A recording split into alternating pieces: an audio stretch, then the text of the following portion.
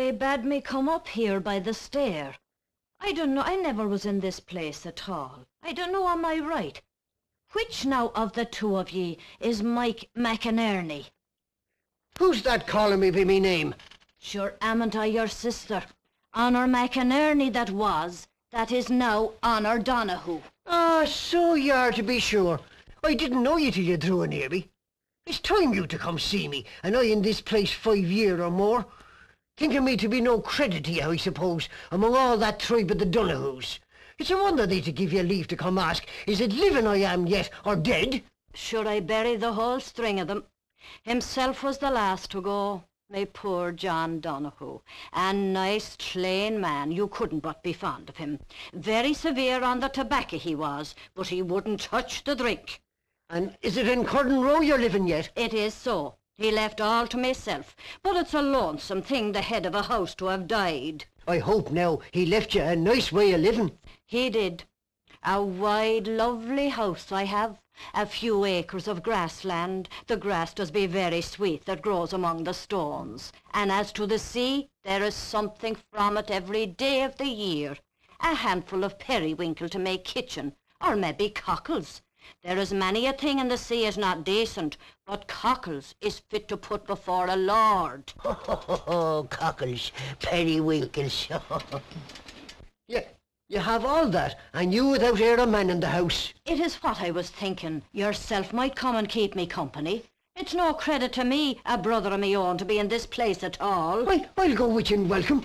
Let me up out of this. It's the name of the McInerneys will be rising on every side. I don't know. I was ignorant of you being kept to the bed. I'm not kept to it, but maybe a nod time, when a colic rises up within me. Me stomach always gets better when there's a change in the moon.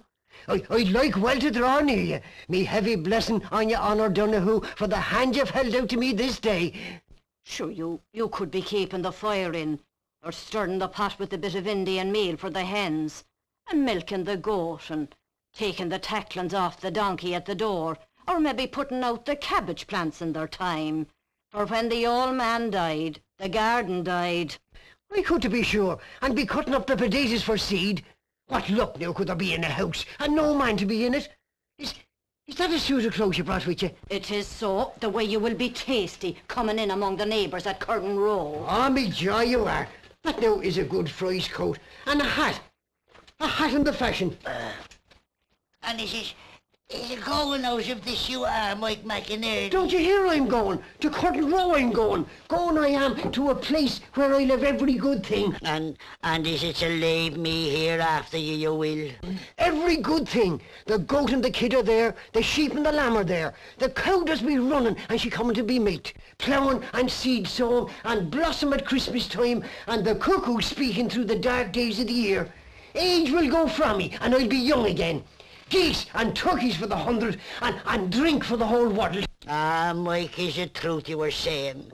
You to go from me and leave me here with rude people and with townspeople and with people from every parish in the Union, and they have no wish for me or no respect for me at all.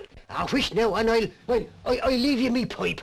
And I'll engage it's Honor Donohoe won't refuse to send you in a few ounces of tobacco a nod time, and the neighbours coming into the fair in November and in the month of May. What signifies tobacco? All I'm craving is the talk. There to be no one at all to say out to whatever thought will be rising in my innate mind. To be lying here with no conversable person in it, it would be the abomination of misery. Look now, Honor, it's what I often heard tell. Two to be better than one. Sure, if you had an old trouser or a skirt maybe that was full of holes, wouldn't you put another in under it that might be as tattered as itself, and the two of them together it'd make some sort of a decent show? Oh, what are you saying?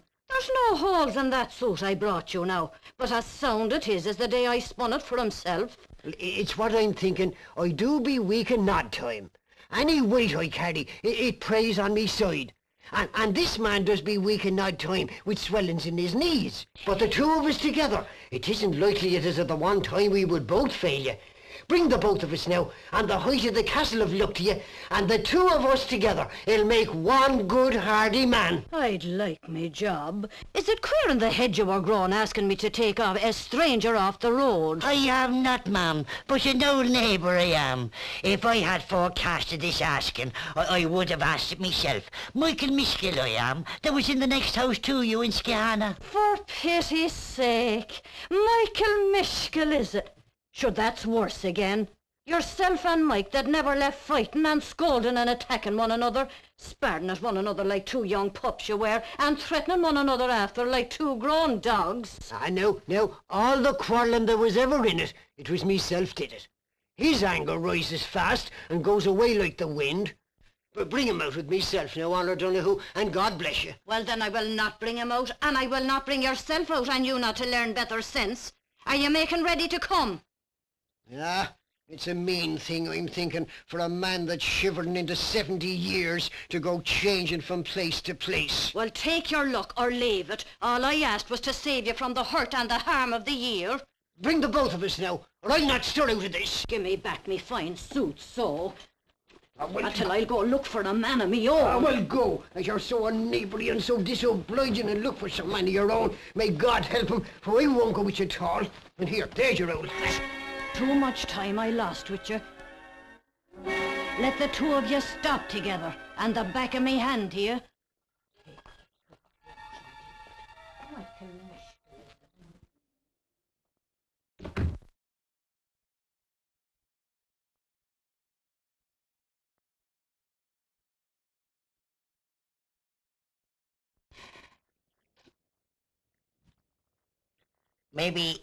Maybe her house is not so wide as what she says. Why wouldn't it be wide? There does be a good deal of middling poor houses down by the sea. And what do you know about wide houses? Whatever sort of a house you had yourself, it was too wide for the provision you had into it. Well, whatever provision I had in my house, it was wholesome provision and natural provision. Herself and her periwinkles. Oh, periwinkles is a hungry sort of food. Now, stop your impudence and your chat, or it'll be worse for you. I'd put up with my own father and mother as long as anyone would, but if they vexed me, I'd give them the length of a rope as soon as another. I would never ask at all to go eating periwinkles. Have you anyone to fight me? I have not, only the Lords. Well, stop putting insults on me so, and death picking at you. Sure, I'm saying nothing at all to displease you. It's just how I wouldn't go eating periwinkles. I'm in dread I might swallow the pin. And who in the wide world is asking you to go eat them? They're as tricky as a fish in the full tide. Tricky is it? Oh, my cuss, and the cuss of the 24 men on you. That the wood of me chew you from skin to marrow bone. I laid me debt on you, scheming vagabond, you. Be heavens, I'll pull out your pin feather. Well, you're tiring you big bully, you. You dirty starboard and ruffian. Here, take... Ah, Mother Superior! Mother Superior is more than me! Oh, you... Look at Then let Mike McInerney end his days with his raging and his fighting. Never another word will he hear from the Widow Donohoe. A fool of a man to scorn a fine home like hers. No more sense, nor even as much sense as the donkey itself.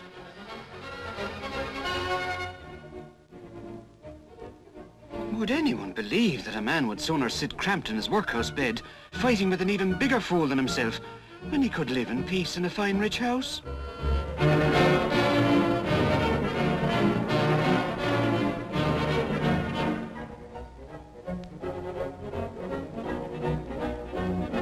She'd find a decent man that had more sense.